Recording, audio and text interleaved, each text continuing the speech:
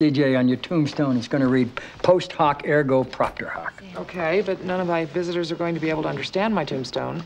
27 lawyers in the room. Anybody know Post Hoc Ergo Propter Hoc? Josh? Post, after hoc, ergo, therefore, after hoc, therefore, something else hoc. Thank you. Next. Well, if I got more credit on the 443 Leo. thing. After it, therefore, because of it. After it, therefore, because of it. It means one thing follows the other, therefore it was caused by the other. But it's not always true. In fact, it's hardly ever true.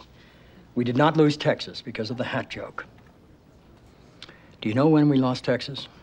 When you learn to speak Latin? Go figure. What else?